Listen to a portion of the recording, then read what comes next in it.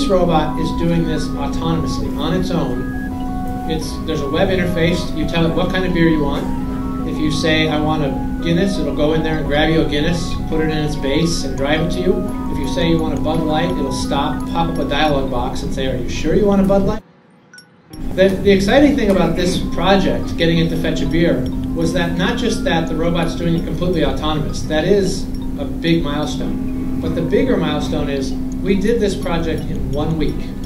Right? About 8 engineers, 1 week, got this to work. We think this is just a great opportunity, but it suggests that robots are going to be able to help any of us. Imagine if you have knee surgery and you have to be stuck on the couch for a long time. Having a robot in your house, if it's not this big and this loud, having that robot in your house could actually be useful. You might be able to control it, tell it, go to the refrigerator and get me a beer or a Coke or something from the refrigerator and bring it back.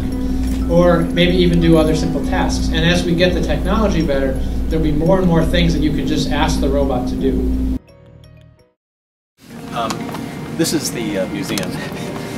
These are devices that came from our work at MIT. Some of it's from local work here.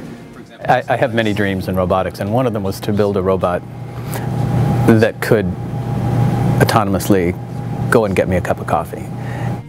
And that's a pretty hard problem if you think about, how do I get from here through the doors, through the elevator, somehow communicate with the person serving coffee, take the coffee, bring it back down. On one end of the spectrum of robotic capabilities, we have pure human control, teleoperation, and that continues today in space, underwater, and many other contexts. On the other end, you have fully autonomous robots, and the example I gave of the coffee fetching robot is a pretty sophisticated example of full autonomy. Yet that is the laboratory demonstration. That robot's not going to be serving coffee for many years.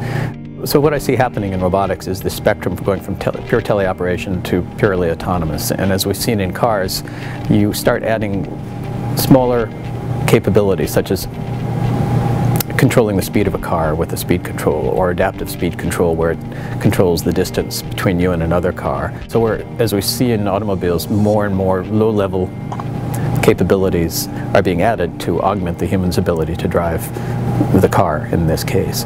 In robotics, we're using laser scanners to avoid obstacles, so the person controlling the robot doesn't have to think about all the details of how it's moving along. And I think this is how we're going to learn to build autonomous robots, kind of understanding what and prioritizing the low-level capabilities and building up an ensemble of capabilities that can then become expected behaviors that can be commanded from a higher level.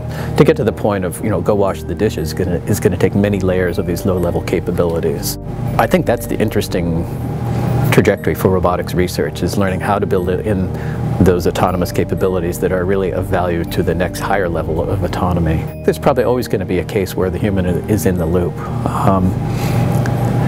It might be just simply deciding, the robot on Mars needs to go inspect a rock, but the human has to decide which rock to inspect. The robot doesn't have the judgment to say, that's an interesting rock, at least not yet. We're starting to see robots that are there for fun, or even for comfort.